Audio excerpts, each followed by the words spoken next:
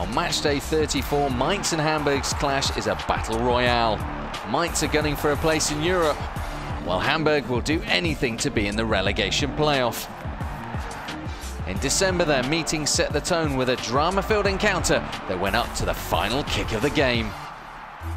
Hamburg were hovering in mid-table and wanted to finish 2013 with a win, and they started well. Rising star Hakan Çalhanoğlu struck his 5th goal of the season to give the home side a vital lead.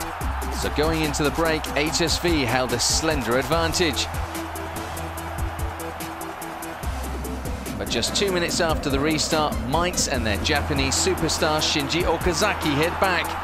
Through the season, the Imtech Arena has been a pressure cooker for Hamburg coaches, and Bert van Marwijk was feeling the heat.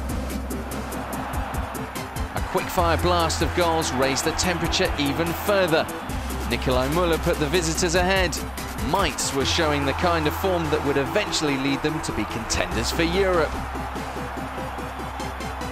The task would certainly get harder for Van Marwijk and co. Thomas Rincon saw yellow for handball, a warning of what was to come. HSV needed a hero, and they got one in the form of their biggest star.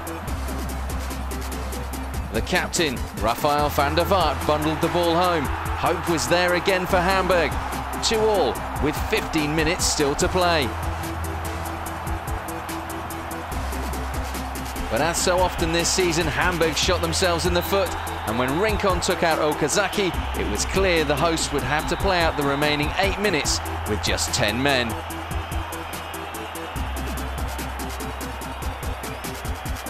That was just the invitation Mainz needed. Deep in injury time, and with the last attack of the match, Mainz landed the knockout blow. Okazaki in the 92nd minute. A vital point for Hamburg dropped, and 2 more for Mainz gained.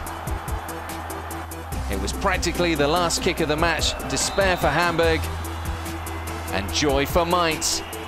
If the same thing happens again on Matchday 34, Mainz will be in Europe, and Hamburg, the only ever-present Bundesliga club, it doesn't even bear thinking about.